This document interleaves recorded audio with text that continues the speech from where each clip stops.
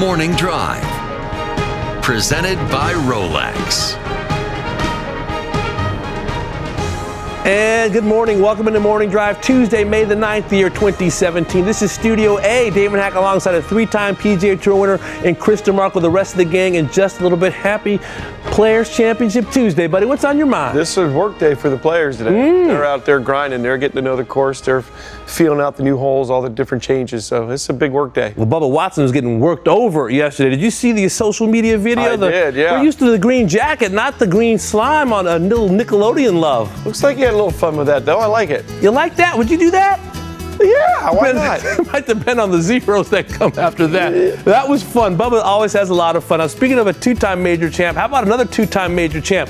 John Daly, fresh off his first win on PGA Tour Champions. That's the kind of slime you want to get. I like that shower better. Lauren Thompson, what do you have? Champagne or slime? That's not a toss-up whatsoever. Well, more good things on the way. A live check-in with Dr. Ara Sapaya, who's once again on site at the Players. He's been a part of professional golfers' teams for years. And while surrounding himself with his clients and their competitors, he's come across an interesting discovery.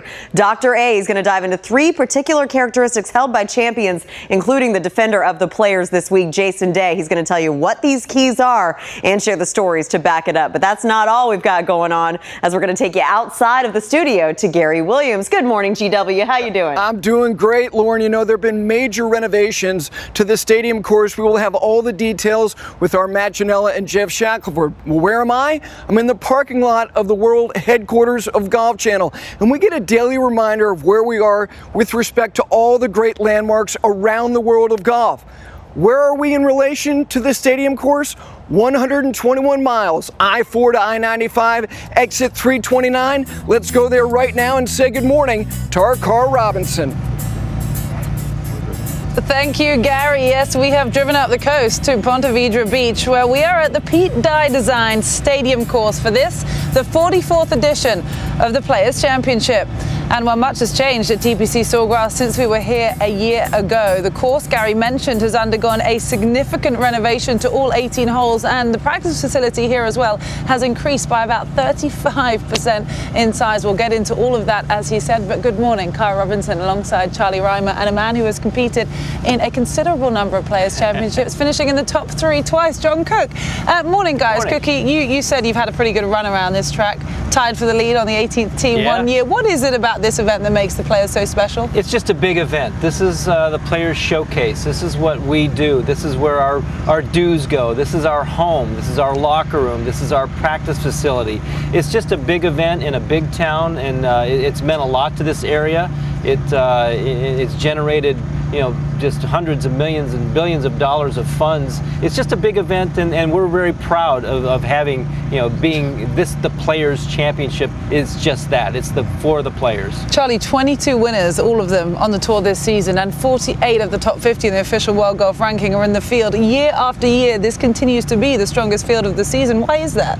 Well, it's as John says, this as a PGA Tour member, you tee it up here, and I had a chance to play once. You feel like it's your facility. The players have a sense of ownership. I mean, PGA Tour headquarters are just a few hundred yards from where we're sitting right now, and it's almost like you're coming home in a sense. And I'll tell you the other thing, this golf course over the years has done a phenomenal job. It's an amazing stage. We'll get into it a little bit later in the show, but it doesn't favor any particular style of player. That's really important because, again, the players own the tour. If you have a golf course where every year you look at it and just the short hitters win, that's not going to work well with the long hitters. You have a golf course that just the long hitters win, well, the short hitters aren't going to like that. Throughout its history, we've had the longest in the game win, and we've had the shortest and most accurate in the game win. It's all you can ask for, I think, John, in a test. We're going to get a little bit more into that topic later on in today's show, but let's get to what is happening now. And tee times for Thursday and Friday rounds were released yesterday, with both Sergio Garcia and Rory McIlroy making their first start since the Masters 5 weeks ago. There were bound to be some good groupings. So, guys, Charlie, I'll start with you. Which one are you keeping your eye on? Well, there's a lot to choose from, certainly. I mean, we really have some wonderful groupings, but my eye is drawn to that grouping that includes Sergio Garcia. We got 3 past winners of this championship in there with Matt Kuchar, who The year that he won 2012, only 2 players in the field hit more greens than he did. Adam Scott, the winner in 2004, he led the field in greens in regulation. And when Sergio won here in 2008, he also led the field in greens in regulation. You see where I'm going there? To play well this week, you got to hit a lot of greens, and these 3 can do it. In particular, Sergio. What are we going to see from Sergio after his Masters win? A lot of times, especially when it comes late in a career, you see a major championship be the last win for a player. So that's certainly a possibility. I don't think that's what we're going to see with Sergio. But in all honesty, what I see for Sergio this year is a little bit of a victory tour. It's a life-changing year for Sergio. He's getting married this summer. And think about all the heartache and heartbreak that he's had in major championships. I think it's only human to maybe breathe a little bit to enjoy the win. I think for Sergio, this year is going to be about having fun, about getting used to life as a major champion, about getting used to married life. I think next year, a Ryder Cup year, we'll see Sergio refocus and get back to playing some amazing golf. I don't think the Masters will be his last win, and I don't think it'll be his last major championship, but I don't see a lot of great golf coming from Sergio the rest of this year. Interesting, Charlie. You don't think Sergio is going to return with the kind of form that saw him win the green jacket 5 weeks ago? With that in mind, then, Cookie, who are you going to be looking out for this week? Well, this pairing is worth the price of admission right here. We got Rory McIlroy, Justin Thomas, and Dustin Johnson. I mean, that's wow. The golf course, it doesn't really reward that much power. There's going to be a lot of power going on in this one, and Rory McIlroy's got a new set of clubs in the bag. That'll take him literally 1 or 2 practice sessions to get used to that. He's always very solid tee to green here at TPC Sawgrass. Doesn't have to putt great around here, but he just needs to manage his game around this golf course, and he'll be just fine. Justin Thomas, looking to regain that form that he had earlier in the year. What a great place, a great stage to return to form. This is a big championship for him. I think to get his career going to that next level, he's got to start winning these type of championships. And then you've got Dustin Johnson. He's #1 in everything. Yes. He just continues to impress week after week, year after year, and now this is another big stage for Dustin to show his great talents around a golf course that really doesn't suit much of his game, except for he's just really good at everything that he does. This would be a great notch on his belt right here. Average driving distance, you think, for those 3 this week? 320 some plus on the driving distance holes, which there's not many drivers out here for a lot of those guys, but there will be a few. And I like to go watch number 11, watch some of those holes where they can take out driver and just take a lash at it. That is true. A lot of strategy around this golf course. We will get onto that as Morning Drive continues on this Tuesday morning. We're delighted to be here at TPC Sawgrass, but let's get back to what is happening now and send it to Damon Hack. All right, Carl, the best players in the world are gearing up for a golf course that underwent a 6-month renovation from May to November. Every single hole was touched. But how is TPC Sawgrass different now? Jordan Spieth has some thoughts. There's a few changes visually on 6 and 7, and then the 12th hole is a completely different hole. And then they've also it's a different type of grass on the greens. It's a Tiff Eagle Bermuda now, and it's very pure. The course is in phenomenal shape. Best shape I've played it 3 times. This is the best shape I've ever seen the golf course. The changes I think are pretty cool. They're unique. It'll be interesting to see where the tee's placed back on 12, because that becomes a drivable par 4 now with the tee up. So they've got some options.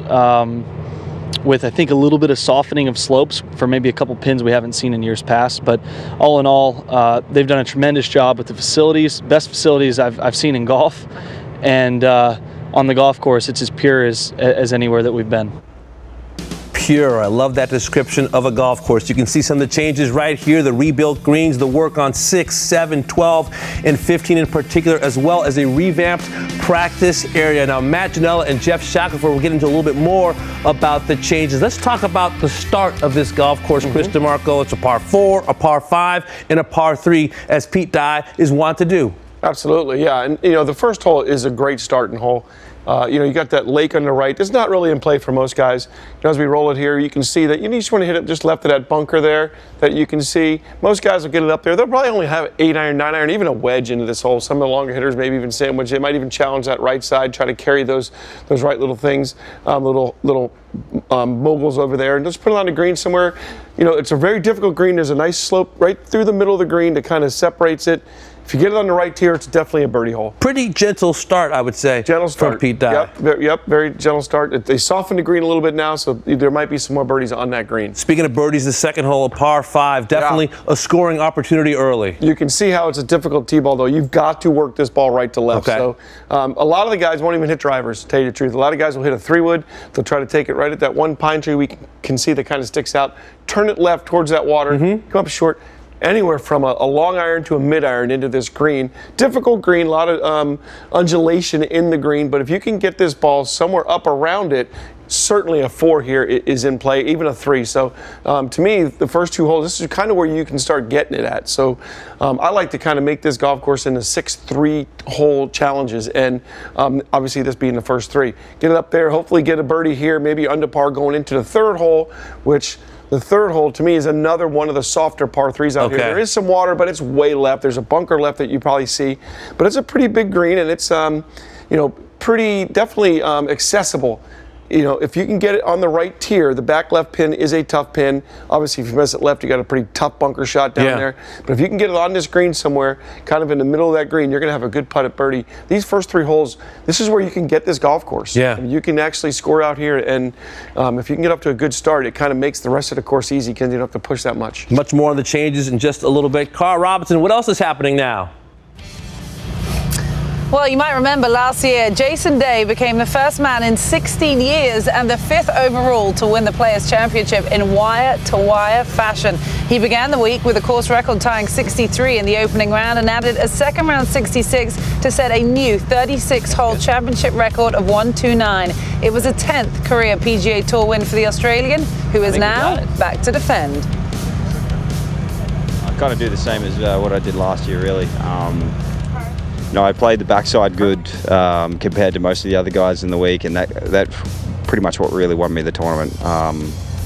You got to shoot 6 under or more to really get ahead of the players, because it is a difficult finish.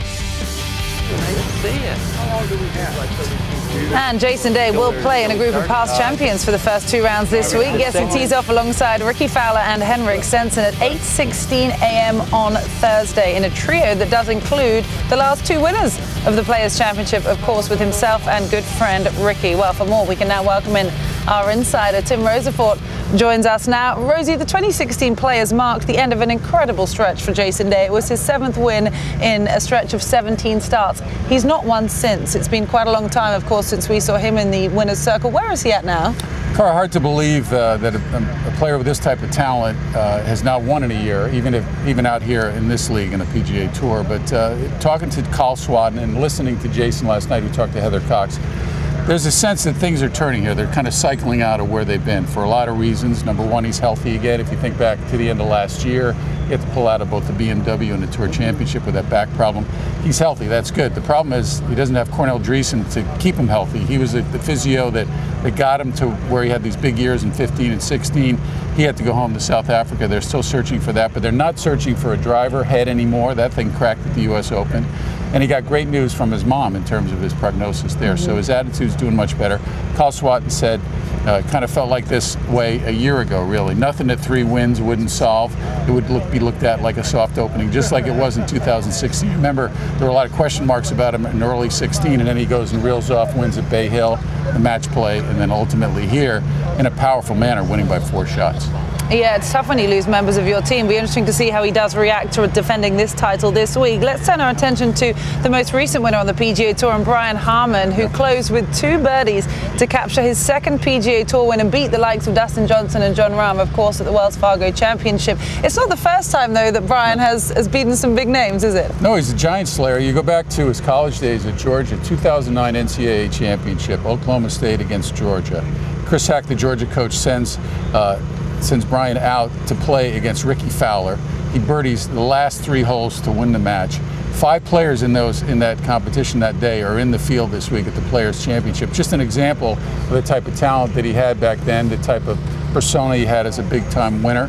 And it goes back even before his college days at Georgia. He was the youngest player ever to play on a Walker Cup team 18 years old, went undefeated, was picked before he even hit a golf shot for Georgia. And his coach, Chris Hack, said he's starting to show the type of things now that I thought I'd see all along. It just took some time. He was smart enough to tap into his camp for some advice. They said, Randy Myers, his strength coach, actually said, you should go talk to Zach Johnson. You got a similar style of game.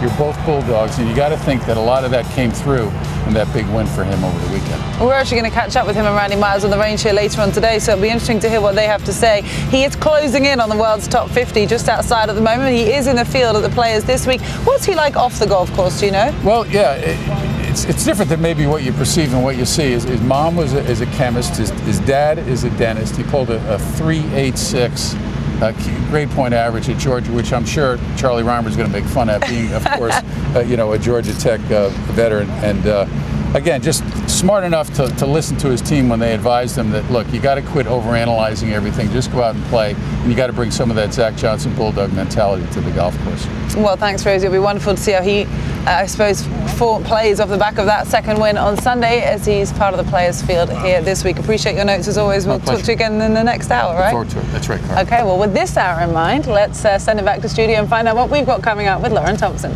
Thank you, Cara. Well, still on the way on Morning Drive, we're going to welcome in John Daly, fresh from his Insperity Invitational victory, his first title on the PGA Tour Champions. We're going to get all the details of what this win really meant to him, plus what he wished he knew in his 20s about the road ahead now as a 51-year-old tour pro. Then we're going to have a checkup with our go-to doctor in studio, AP, but this time he's live and on the scene at TPC Sawgrass. Dr. Ara Sapai, he works with some of the most popular names in the game. He's also noticed a few specific traits that are part of the makeup of a champion. So see for yourself as he's going to walk you through those findings on the show. Plus, David Faraday, is he a busy guy? He had Hale Irwin on the show last night. Then he was on The Tonight Show starring Jimmy Fallon. This morning, however, Faraday has some interesting ideas for what is already one of the biggest challenges on the calendar, to making the Players Championship even more tricky. He's a crazy guy, so maybe you're not surprised. It's all ahead today on Morning Drive. Stick around with us.